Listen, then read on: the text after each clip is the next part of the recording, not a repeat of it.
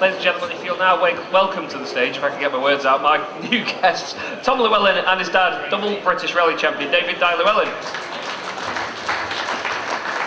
So, slightly different day now for you guys, different attire today. The rally stage is on now for the weekend. You must be absolutely in your elements. You can see me the smile, can't you? I must admit that it made me sweat this morning, out on the rally stage. You know, it's a Group 4 1979 full historic Escort, no power steering, gearbox where you've got to do the gears properly, not like this young modern stuff. So yeah, thoroughly enjoyed the morning run around the stages. And what do you make of the stage, Tom? It's just a very unique challenge somewhere like this, isn't it? It's not the sort of forestry stage that you're used to throwing the cars around in, is it?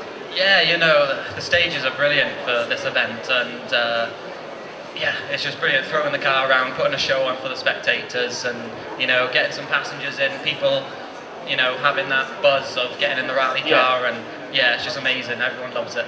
And what do you think it means for you guys to be able to show the cars like that to people so up close? Because they're not just sat here in front of us, you know, in a museum or at a stand, you know, doing nothing. You're actually throwing them around and people are getting in the cars. It's the closest thing you can possibly. It's fantastic, you know. It's because there's lots of people walking up through the service area, so they can really get close to see what's going on with the cars. Yeah. Lots of the bonnets are open and boots, so they can see the preparation, and then of course they can see them live on the stage.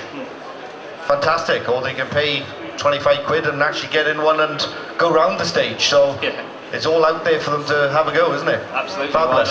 Yeah, and that's what it's all about. And to get in with drivers like yourselves, you know, it's not like we've just sort of brought anyone off the street to come and drive the cars. You know, you're doing the best of the business. Yeah, you've got an old farmer from Pembrokeshire, dragged him out of retirement, and I'm old and slow, so you know.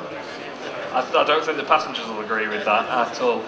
What have you been driving this morning then, Tom? What have you been out in? Yeah, so we've been out in the Mitsubishi Mirage. Oh, you've been out in the actual Mirage? Yeah, the Mirage this morning, yeah. Mega. Yeah, throwing it about. Power steering, clicky gearbox, don't have to touch the clutch. Easy. No.